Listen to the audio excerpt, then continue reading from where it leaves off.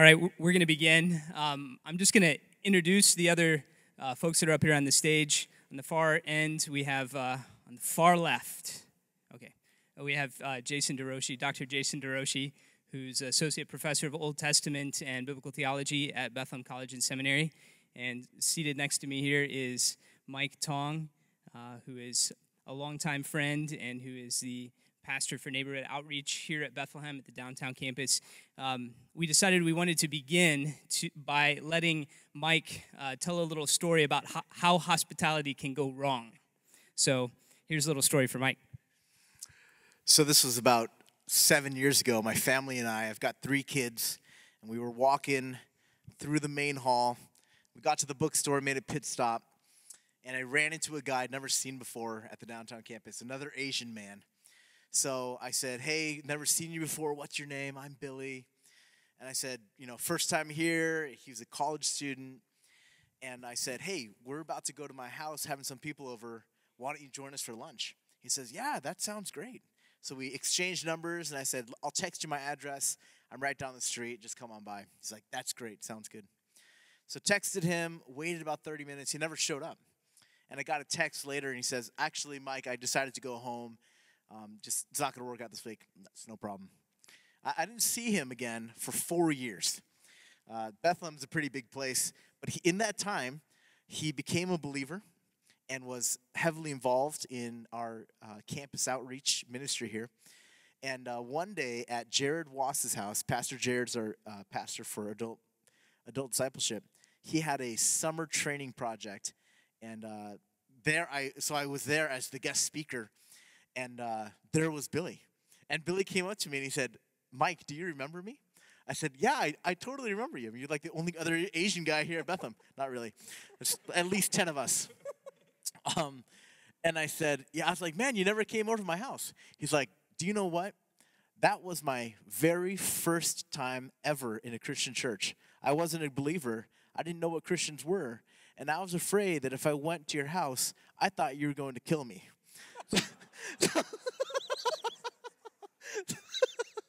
So, I was going to kill him. So, I mean, that's just a joke, camera.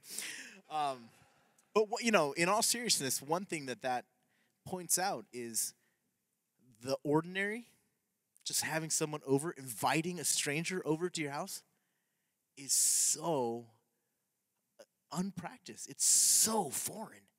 You want me to go to your house? Like, I've watched this movie. I'm going to wind up in a cage in the basement, right? It is an extraordinary thing in our culture to open up a home. So, how do you follow that up? So here's a somewhat related question, perhaps. There are probably lots of people in our churches who feel under-equipped to have people in their homes. And I like the way that you talked about it, Tony, that there's a difference between hospitality and entertaining. What kinds of things, how would you encourage families who feel like our place is too small, we don't have enough chairs, or in a related way, I'm unmarried, I'm a college student. Give some practical advice for how those kinds of people can take the baby steps to practice hospitality. I alluded to this a little bit, but doing it with community. So if you have tiny living quarters, but you really want to practice hospitality, of doing this with some people, perhaps in your small group. When it comes to like hosting and providing food, I encourage our people who are older by saying college students don't care really what the food is normally. It's free, it's somewhat healthy. They're there, and you can do paper plates. You can throw it in the trash, and they can hang out for a couple hours. You can go take your nap. It doesn't have to be, steak and filet. They don't care. So you don't have to think extravagant. That's not what hospitality is about. And with that, I would just say one of the important parts of hospitality that I didn't talk about is sometimes unbelievers are more attracted to the Christian community than the Christian gospel at first. And they want to see how the gospel works. How does that work in a marriage? How does that work in conflict resolution? How does that work in the use of money? So it's really important, actually, that we do some hospitality with other believers, that they get to see the body of Christ together, to see some of those distinctions. So I would just say, don't feel like you have to do this all by yourself. Yeah. Mike, do you want to? Yeah, I really appreciate those principles. My wife and I, we never worry about if our house is picked up enough. It's not. That's just the fact. We don't worry about if there's enough food or not. There probably is not going to be. And I remember one of the pastors here, we were going to do something called Pixar in the Park. So we bought licenses to show these Pixar movies on one of the most troubled corners in the entire state of Minnesota. And summers at 9 p.m. is when we started. And one of the pastors said, "How many people are coming?" And I said, "Well, I don't know, 50 to 200, I don't know." And he says, "Well, how much food are you preparing? And what happens if you run out of food?" I said, "If we run out of food, people won't eat." That's it. What worse is going to happen? So I guess, when I want to have people over basically every single day, all day long. And my wife, over 12 years of being married now, has slowly come around and been more open to that.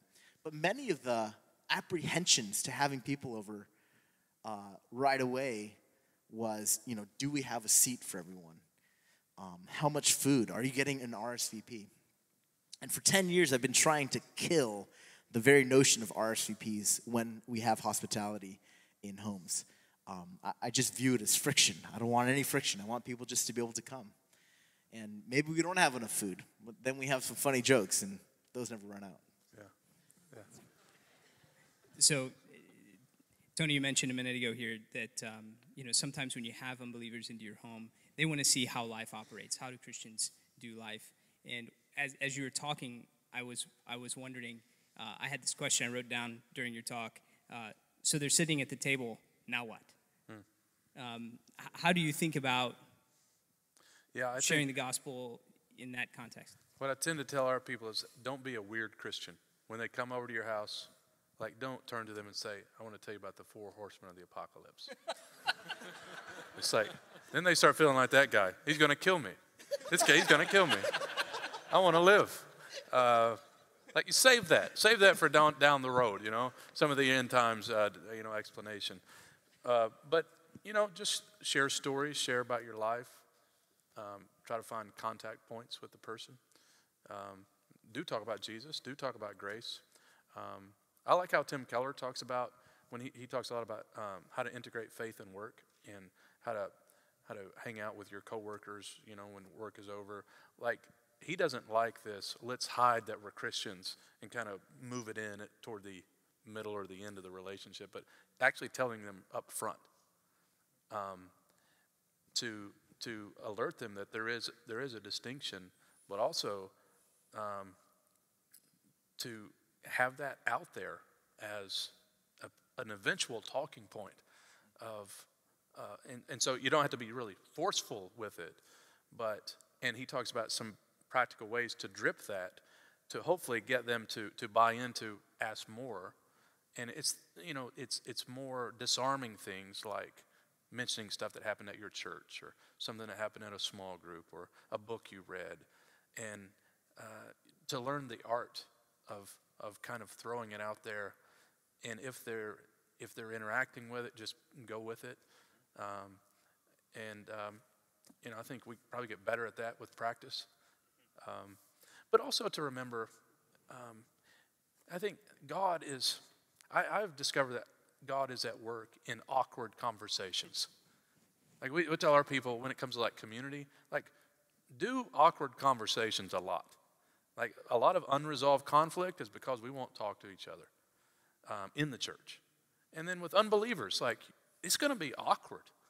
That's awesome, God tends to show up in those moments, and to just embrace that, to realize that we're living by faith. we really need you, God, to show up, because I don't know how to talk to this person, and I don't know how to get it started. And just jump in, You might be surprised at where it goes. Yeah. So all three of you have a range in terms of the age of your children. How have you thought about helping them think about hospitality? Jonathan told us a story earlier about you, Jason, about when he first came to visit Bethlehem years ago, that he pulled up in the driveway and opened the car door, jumped out, and here your kids came running. Never seen them before in their lives, give them a big hug. That seems to be a pretty, how our families operate in welcoming people seems to be pretty important. So how have you guys thought about talking with your kids about that? Well, last night we had one of my college buddies that we graduated in 1995 together, and he came over. He lives in Washington, D.C., and it was a little funny because he comes into our house for spaghetti supper, and he's just here on a business trip, and my kids have never met him. Some of them knew who he was, and they were quiet all around the table. I'm like, are these my kids? That we're eating, and he's talking, and he's trying to pull out of them, but doing it. I think just doing it.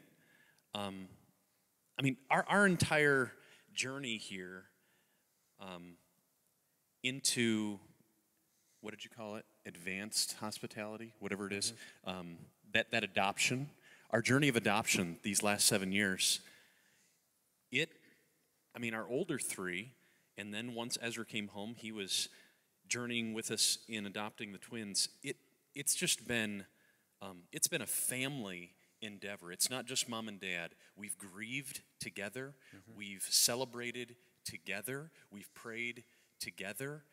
It's been some of the deepest suffering that our family has ever endured has been this journey to be able to weep together as a family. For me to be able to guide them and show them this is what it looks like to grieve under the sovereignty of God, to be absolutely trusting in our God and weeping together, and yet looking to Him in dependence. I think where our priorities lie are going to rub off on our kids. Mm-hmm. They're going to see it. Over supper, you were mentioning how you as a pastor are, you were preaching about hospitality, and yet you're looking at your own life and saying, I see hypocrisy here and the struggle with that. Mm-hmm. And I think even for me, I feel like I don't know if I should be up here on this stage. I don't feel like I'm the greatest leader in this process, and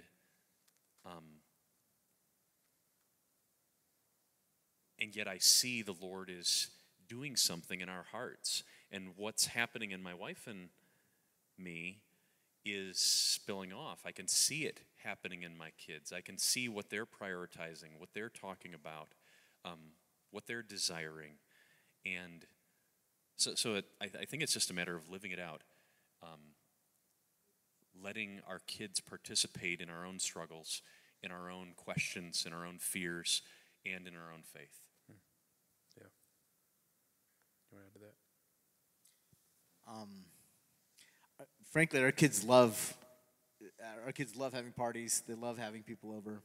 Mostly look forward to it. Probably the part that has needed the most shepherding is when it comes to the breakage of their toys or the interruption of their bedroom systems. Like, what about my Legos?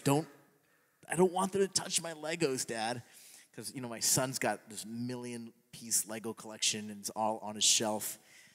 And it reminds me, when we first moved to our house, we got a brand new dining room table. And I was like, we were saying, this is for the Lord, right? Well, then these college girls came over, and they had a party, and I'm not sure what happened, but I came home. We weren't even there. Came home, and there's a huge scratch. And that was an audible word from the Lord, like, whose table is this? Because I was like, my table. And it was really good for me to say, this, I love this table more than I should. And so I want to try to help my children. And I say regularly to them, your Legos are just stuff. This is a person that broke it. And we should love the person. That's good. Mm-hmm. Yeah, we have a leather ottoman that is ripped, has a big hole in it because of someone who was in our house. And we could patch it up. And I was like, no, let's leave it. Like, I want people to know, and our kids especially, that this is going to happen. People are going to stain your carpet. They're going to mess up your furniture. They're going to make a mess in your bathroom. Like, that goes with the territory, man. Like, it's okay. Like, it's stuff, and it's easier to say than, embrace. But I think our kids are watching how the gospel works in hospitality.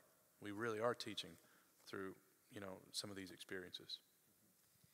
So one of the questions I have, especially living in the context that we live in here in the neighborhood, is how to think wisely about doing hospitality in the urban context when sometimes we have neighbors who are dangers. Yeah. And so how have you thought about that? Great I question. live in question. a block where my next door neighbors are regularly level 3 sex offenders. And I want to be an encouragement to them. I want to hope that God is in fact at work in their lives. But I also have to think about the other people who live in this house. Absolutely. Other people who live on this block. So help me think about how to do hospitality in that context. Yeah. And Mike, if you want to share a little bit more, even from your chapel message, about some of the challenges you guys have faced, in maybe not having, thought those things through to the degree maybe that you needed to at the beginning.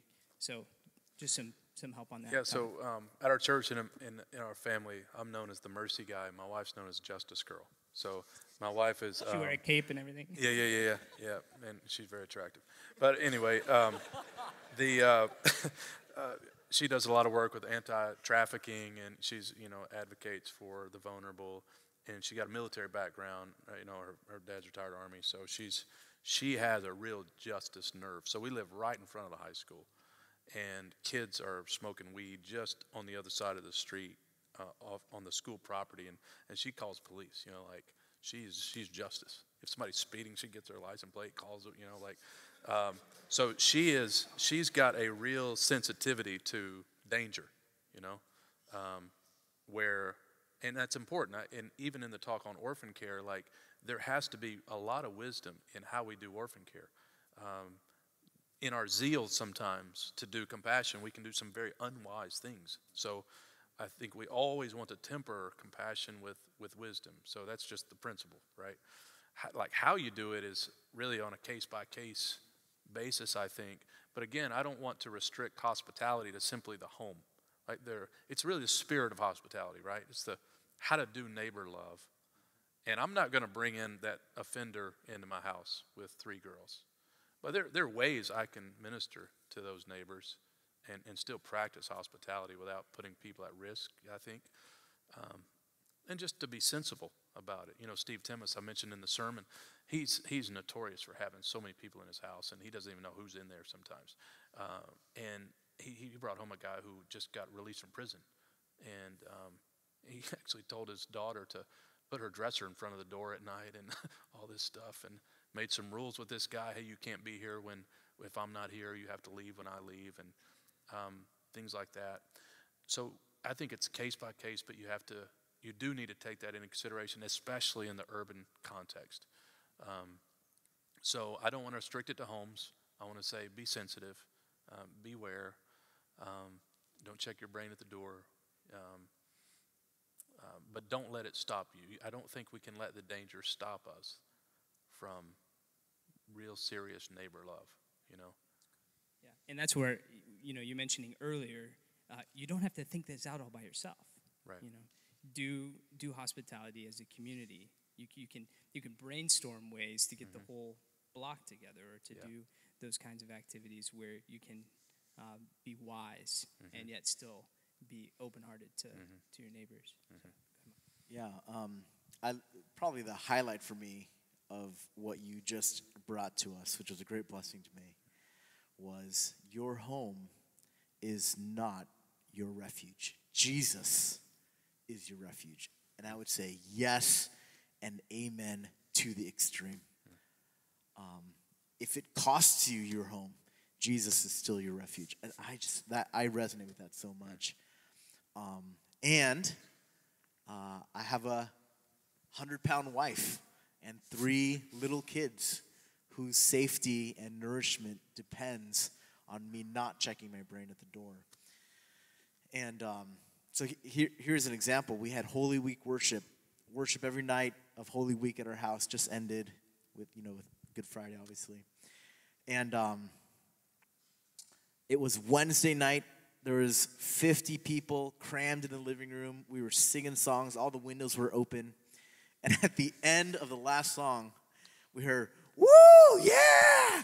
And I walked to the door, and I see this guy. I can't even see his face, but he's just on the sidewalk. And he's like, "Man, are you in there alone, or are there other people in there with you?" And so everyone is listening to this guy hollering, and it's kind of like, okay, what am I going to say now? It's about 9 o'clock at night, and do I say, "Come on in," or do I say, "Yeah, we're worshiping the Lord, and you should stay on the sidewalk because I don't know who you are," right? What do you say? There's no good choice here. So I say, "Come on in," And I have no idea, 0 idea who I've just invited into my house. Another time, we were doing premarital counseling. It was 10:30 at night, and we're in our living room. Our kids are sleeping. We're on, my wife on our one couch, the other couple's on the other couch, and suddenly I hear someone at the front door. And at the time, no one was living with us. So we're like, "What is that?" I open the door, so now it's the interior part of my house, and there's a lady just standing there in my entryway. And right away, I was like, "You need to go onto the porch." And I, kind of pushed her out onto the porch, locked the door, and I said, "How can I help you?" And anyway, so crazy incidences, but it's the times when I have. So there's a friend named Vince. If Daniel's in here, Daniel just called me 7 o'clock this morning and said, "Mike, Vince is in our coffee shop. Just wondering if you have any help for me." Vince is in his 50s. He's a Native American man, and he's an alcoholic, and he drinks and he gets very, very drunk. And for 3 months, a few years ago, his wife had pneumonia, so he stopped drinking while he attended to her at the hospital. And in those 3 months, he and I became very close. He's over at my house. He put together the trampoline in the backyard for our kids. He had dinner with our family multiple times. And when his wife started getting better, she went out of the hospital. He started drinking again. And he would come over drunk, and he really scared my wife really badly. In fact, I've never seen really anybody exhibiting such fear, shaking fear, as my wife when Vince would come banging on our door drunk in the middle of the night. And as a result, we're going to be moving. We've been in our neighborhood for 11 years now, and we'll be moving out of our neighborhood. I'm the neighborhood outreach pastor here at Bethlehem, and I think it's wisest for us to move out of the house because having not thought carefully about the use of my house in hospitality, I have spoiled some of the key factors of a home. Now, yes, a home is a wonderful ministry tool for hospitality. Yes and amen, absolutely. Right? Your home is not your refuge. Christ is your refuge. Yet, a home primarily must be the place of protection and nourishment of your family. And if you jeopardize that, you jeopardize everything below it, including hospitality. And that's what I've done. And I'm not thrilled with that. But I feel like I've learned, and I hope you all can learn from that as well. It's good. It's good. So maybe to transition a little bit from that, Mike, one of the questions I had for you, Tony, at the beginning of your book, you talk about how it was being called essentially to teach on the poor, on caring for the poor, that really catalyzed this change in your and your wife's life. I mean, having to deal with the text in caring for the poor. Talk a little bit about that transition in your all's life, and maybe some of the successes and failures along the way. That's a long story. I'll try to go fast and short. Okay. Yeah. So I was invited to speak at a youth conference. They said, we want you to do a Bible study on the poor. And so I just started. I thought this would be a great week of youth camp. I'll read some verses, tell some stories, and we'll take up an offering. You know, it'll be a great week. And what I did not anticipate was that the Lord would just use this personal study to reorient our whole lives, essentially, as I began to see God's consistent concern with the orphan, the widow, the stranger, the poor, the texts that were quoted this morning. And as I was teaching the students and adults that were present, hey, we need to care for orphans, I couldn't name an orphan. And, I was never against orphan care. No one's against caring for the poor, the orphan, the widow. Like, no, we want to see them suffer, We're not going to say that. But can you name one? Like, what have you done? And I was haunted by that. And I got convicted by my own preaching. It was like, as I was preaching, it was miserable. Like, I'm going to repent. Like, hang on for a second. I need to pray in the middle of the sermon. So anyway, I went back to Kimberly and I said, baby, like, this is what's going on. And we'd been married 5 years. We had a big house. We were living in New Orleans. And I said, I want some kids. And she's like, well, how do you want to get them? And I was like, well, I think there are two ways. And I think we ought to think about adoption. And so she was a little bit behind me in saying yes, not too much. And then she was like, so where do you want to get the kids from? And as an old baseball player, naturally, I said, Dominican Republic. That's where I want to get them from. I'd like to get like 9 of them, And he's going to dominate Little League, and it's going to be fantastic. And little Miguel's going to be out there in the backyard. She's like, that's a horrible motivation. And I was like, okay. So we set our sights on Ukraine. I'd been there teaching some. She wanted 2 little girls from Eastern Europe, and we ended up with 4. We went to get 2, came back with 4. That's our story. It's a sibling group of 4. So we went from 0 to 4. And then after about a year, we decided we had room for 1 more. And my sister has 5 adopted children from Ethiopia. And my kids have been playing with their cousins. And so James kept saying, me want their brother, me want their brother. And I was like, well, where do you want us to go? You want us to go back to Ukraine? And he had been playing with his cousins, and he said, no, me want their sunscreen brother. Me want their sunscreen brother. And I was like, you mean a suntan brother? Yeah, me want their suntan brother. And so we searched for, through Ethiopia, found Joshua's biological parents died when he was 1, and he had no siblings, had an uncle, put him in an orphanage. And he's brought us great joy. But it really was just my study of the text, my study of the need around the world. And just a simple question, like I don't put this on people like every Christian should adopt kids. What I say is every Christian should want to imitate God. Like Ephesians 1:5, you've been adopted. Ephesians 5:1, imitate God. 1:5, 5:1. And so the question is, how can we do this? God is an adoptive father. And how can we put his adopting love on display before a broken world? That answer is going to be different for everybody. And not all the kids are available for adoption around the world. So there has to be a more holistic orphan care that we have to do. But it all started just with my own study and the Spirit working in my life. I think it wasn't because it was trendy or because I heard a guy talk about it as much as it was just, man, this is a blind spot in my life. And I came out of a particular wing of evangelicalism that was scared of mercy ministry and compassion, in fear that it would lead us into the social gospel and we would abandon proclamation. And I heard a lot of that. I still hear a lot of that. And I just want to say, no, neighbor love is on my side. I don't have to play defense. Loving your neighbor is never wrong. Let's do it wisely.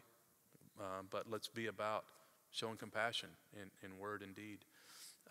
And I also just add with the orphan care ministry is that we're really not doing orphan care if we don't do proclamation. Like, we're really not loving people if we don't do evangelism. So we don't have to put these two against each other.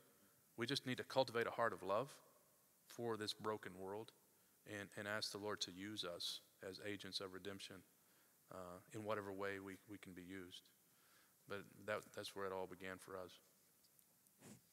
I know that both of you, having adopted kids, have thought a lot about what the Bible has to say to us about the widow and the orphan. And your own experience in adopting children has, I think, at least the way that I've heard you talk about it over the years, has in some ways illumined or deepened the realities of our adoption as sons of God, you know, the kind of imagery, bringing it home in that way. For lots of people, maybe many people in this audience, adoption right now might not be, adopting children at the moment is not an option, or might not be an option. There are other ways that one can be involved in caring for orphans, but I think sometimes we don't think about what those are. So talk a little bit about that. I know that that's something you and Teresa have been thinking about too in terms of your long-term investment in Ethiopia. So maybe talk about some ways that the church can be involved in orphan care, even if we can't adopt a child at the moment. That's another big answer. I think, so at one level, I think we just need to care for the functionally fatherless that's all around us. Like, this has been called the fatherless generation. You know, every school has the functionally fatherless. They may have parents, but they're functionally fatherless. So beginning to be sensitive to that snotty-nosed kid down the street who just seems to be by himself all the time. That's a place to start. Anybody can start there. To look at your local foster care agency. To really befriend and minister to those who are working in foster care is also a great ministry. That's a very thankless job. Those people are exhausted. It's like, show hospitality to foster care workers would be a great way to just bless them, you know. We've adopted the field office for International Justice Mission in the Dominican Republic, and one of the ways IJM has said we can help their ministry is simply giving respite to those workers, to bringing them home for retreats and just blessing the workers. So I think if you're not in an orphan care ministry, or you're not adopting, just look at people who are involved in it and try to encourage them. Like, babysit for adoptive parents.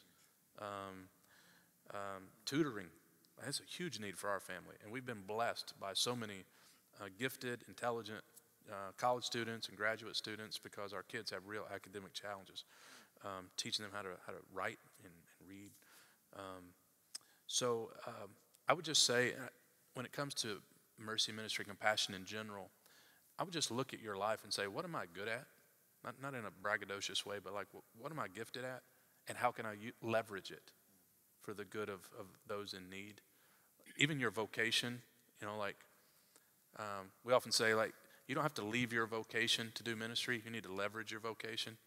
So if you're a farmer, like, how can you help kids around the world develop a sustainable life by farming? Just one quick example. We support an orphanage in Uganda, and we work with orphanages that we have a local pastor on the ground that gives us reports and is caring for the kids. So we brought this pastor into our church, Jeffrey, and he was going small group to small group, sharing what he was doing in these orphanages. And these little orphans they're in these little homes with a widow that's over each home, little cottage. And he said, our biggest need right now, he's in a small group, and he said, our biggest need is to teach the kids how to do pig farming. And I think he said may have said two, I think it was just one pig per home would sustain that whole family. It grows really big, and then they sell it. But it's a simple way to have for them to survive. And we had a deacon in our church, Jay, who's like in his 50s, who was a pig farmer for 20 plus years. And he's an emotional guy. He's the deacon I would die for, you know, like, he is awesome. And he's just wondering, you say, like, I always wanted to do something. I didn't know what I could do. So we had to get Jay a passport. He'd never been overseas. And he goes and he teaches kids how to raise pigs. And he's going next week again. This time he's taking a fish farmer with him to teach them how to raise fish. It's that sort of thing. Because what they're really doing is not only sustaining orphans, but if they can help that whole region get out of poverty and develop sustainable living, they can prevent orphans. And that's another ministry to orphans. Sometimes orphans are orphans because of poverty and not because of death. And because there's no education, there's no vocations for them. And so if we can do some of the work on the front end, that would help. So again, there are so many ways we can do holistic orphan care. But I would just kind of start with your own neighborhood. If you take the Good Samaritan story as a model, if we could do that, who's the dying man in your road? Like, we can't do everything. We can't eradicate every world problem. That Jesus will do that. But like, what can we do? And what is in front of us, and what are we good at? Let's do that. In Scripture, even though some of the translations render it orphan, the term in the Bible is fatherless. Mm-hmm. Fatherless. And all of a sudden, if you bring that into our contemporary society, they're everywhere. They're everywhere. And even if you're not engaged in adoption, to pray for eyes to see the need, where you can come in and help a single mom, where you can befriend a young child and mentor. Mm-hmm. And then, like Tony was saying, the poverty challenge is not going to be overcome by handouts. Relief work is not where the need is. The need is in development. For people to come into these majority world cultures and love and befriend. James just says, visit the orphan and the widow in their distress. That's pure religion. And we might think we've got to have a plan, we've got to have a program. Just visit. Get to know them, learn their name, learn their story, and share them the love of Christ. And anybody can do that. You don't have to have any degree, any level of education to care and to minister the love of Jesus. But then if you have skill, the doors are wide open.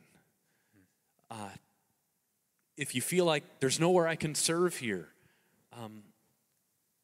overseas, they will just embrace the opportunity for you to come and share your skill, share your love. You don't have to go long term. You could go short term. The opportunities are massive. Just if you're at this church, come and talk to our Go team, our global outreach team, short-term ministry team. Learn about the opportunities and just say, okay, I don't know. I'm a school teacher. I'm a hog farmer. I'm a well driller. I'm an electrician. Is there any way you could use me? Yes. The needs are great. But the key is just, are you willing to love? Are you willing to listen? To learn my story? People, to image God rightly, people need to have an identity, an opportunity to display God's glory through their thinking, through their doing, to feel like I have a purpose. I am here to glorify the living God. And most of the world is broken and empty because they have no sense of purpose. They have no sense of personhood. They don't recognize that they are created in order to display the greatness of God in every aspect. And we have the opportunity, because we know this Jesus, to simply befriend them. Let them know, yes, I care about you. You're a person worth knowing. And give them a sense of identity. And with that will come hope, opportunity to share the gospel.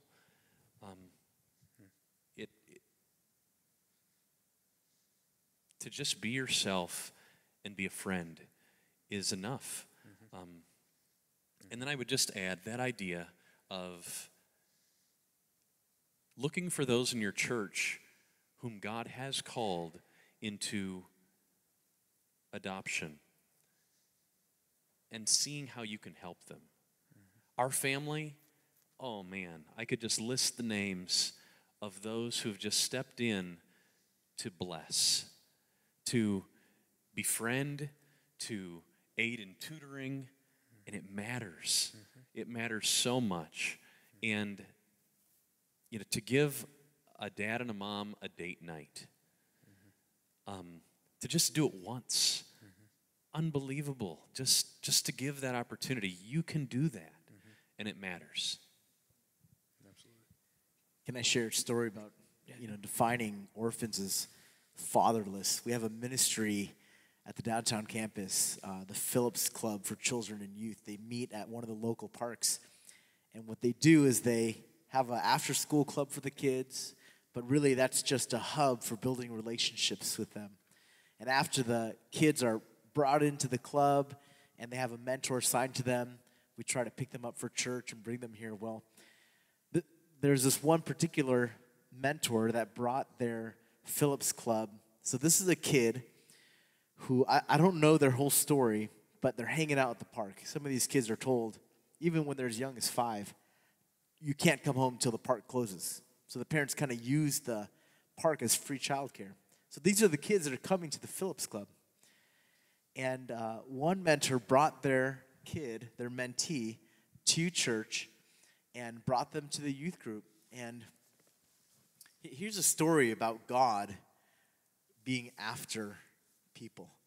This kid from the Phillips Club that has no connection to Bethlehem comes to the youth group, and he goes downstairs, and lo and behold, he says to his mentor, "That's my brother and sister."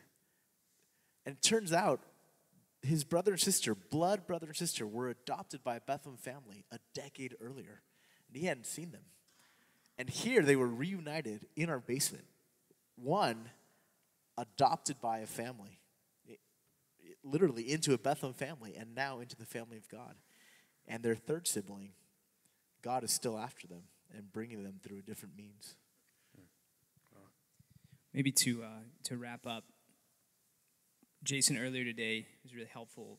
You were preaching from Deuteronomy 10 and the command, the calling to love the sojourner, flowing out of God's love for his people, the God who executes justice and who demonstrates his faithfulness. And as we think about living in this city where there are lots and lots of sojourners, we're the number 4 gateway city in the U.S.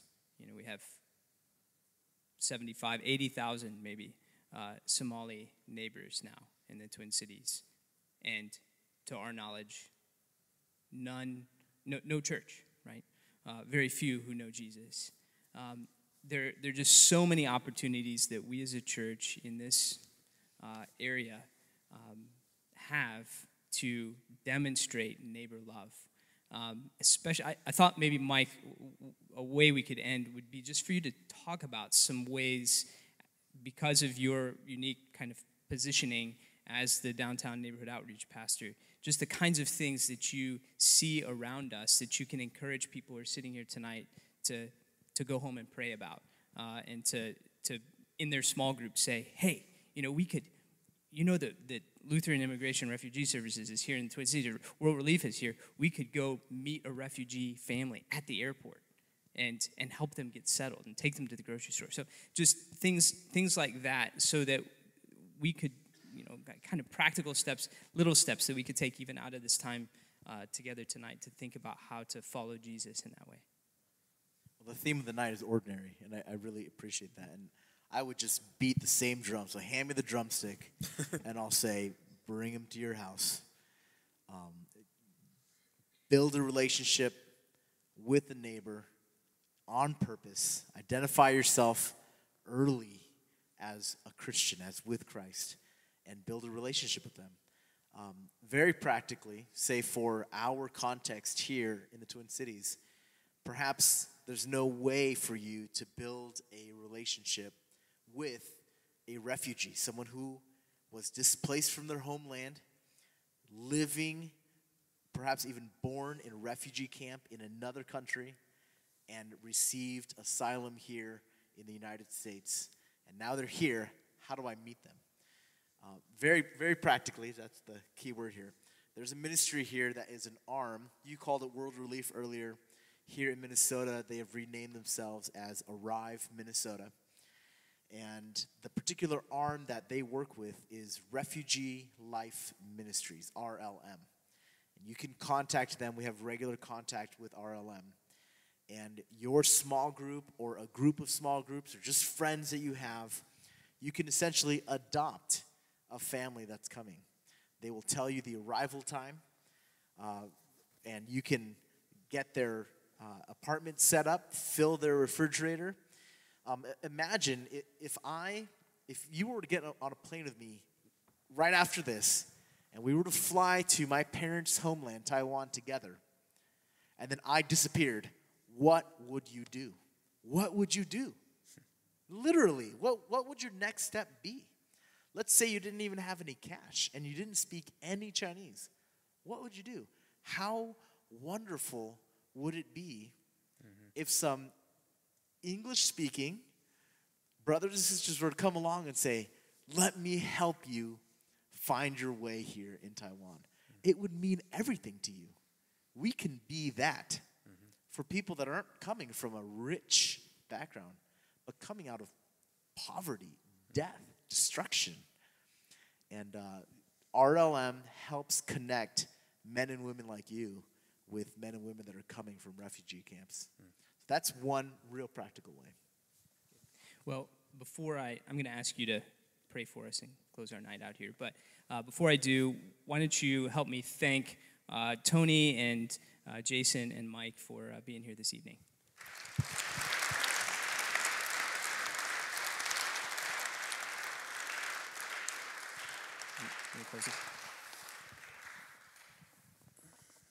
Father, we praise you that we just praise you that you are one who loves the small things. That you entered in while we were weak, while we were still sinners. You set a banqueting table before us and said, come. You let us enjoy the King's feast.